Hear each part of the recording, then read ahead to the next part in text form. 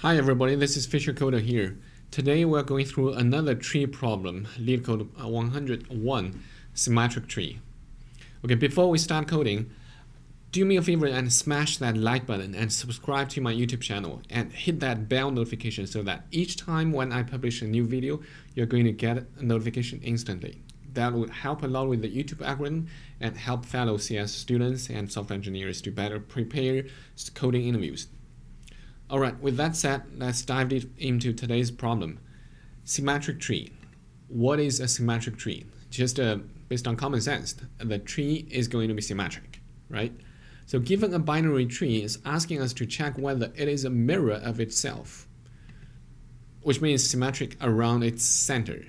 So given this tree, it is symmetric. See, 1 is the root node, so it mirrors itself for 1. 2 and 2. The root nodes left and right children, they are equal, right? So they do mirror. And continue. So 3 equals to 3. On the very left side, this leaf node is equal to the very right side of the leaf node. And then 4 equals to 4. And these two correct positions. This is what means it's a symmetric tree. All right. That's a good example. The wrong example is looking like this. This one up until the second layer of the tree, it's symmetric. But here, from starting the third layer, this 3 is not symmetric to this one. If it's symmetric, it's going to be this 3 is going to be on the left side, right? And if this 3 is on this left side, and this one doesn't change, it's going to be symmetric. So we basically understand the root node's left side must exist if this right side exists, and the value are going to be the same. That means this is a symmetric tree. All right, still a very straightforward solution is going to be we used recursive call to solve this problem. We just basically check whether. So first, we check whether the root node is going to be null or not. If it's null, we're just going to return true, which is also one of the exit condition of the recursive function. If after we go through that, we're going to check the left side's left children with the right side right children to see whether they do exist, and if they do exist, to see whether if they are equal. And then if they do equal, we'll have to check the left side's right children with the right side's left children, whether they are equal. If they are both equal, if they do exist and they do have equal values or structures, we're going to return true. That's the algorithm. Now let's put them into code. So first we check whether root equals to null. If this is the case, we're just going to return true. And then if we get past this, we can check if root left. So in this case, it's impossible to use one method.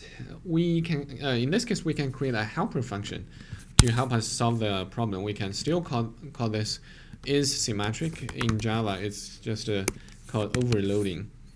Or overriding the function. I don't recall exactly the Java terminology for this. We will use the root left and the root right. We'll just check. So it's going to we'll have to write this function from scratch, which is fine. Here like this: tree node. We'll call it left, tree node right, and then we'll check here. This is why we need to have that check. Let's see. So now what we will do is see if this is very similar to the one that we walked through the other time, which is called the same tree. So here basically we're going to check whether left and right, they are the same, right? If they are the same, we're going to return true, which means this is symmetric. So what we're going to do is if left equals null or right equals null, if either one of them is null, we'll just return say return left equals right. This is one of the base conditions or the exit conditions of the recursion call. And then if both of them are not null, so then we can check if left val equals right val. If they are not equal, we'll just return false, right? And after we get through this, we still need to check return. So as I just said, we're going to check what? So suppose we are here. Now left is at 2, right? This is the root node. We check here. This is the left node. This is the right node. So we're going to check these two are equal. So we get past here, right? We get past here. And then we're going to check the left node's left. Compare this node with this node. It's going to be left, left with right, right, right? This is what we're going to check, whether these two are equal.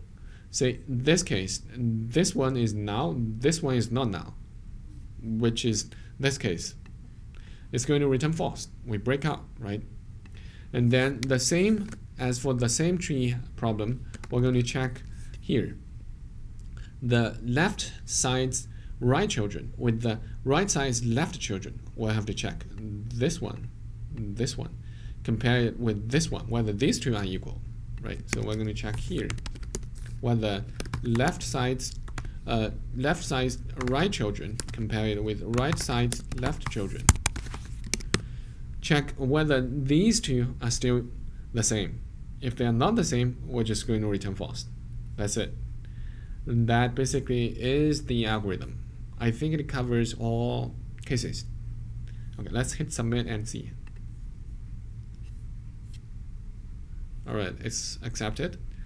Yeah, very straightforward question if we do it using the recursive way. Yeah, that basically concludes the tutorial for this problem. Of course, you can do it iteratively, which we're going to cover in a future tutorial. But this is a good test to see whether you can basically understand the recursive concept, which is a very powerful concept in computer science. It solves a lot of problems, divide and conquer. If you like this video, do me a favor, smash the like button and subscribe to my channel. I'll see you guys in the next tutorial. Good luck.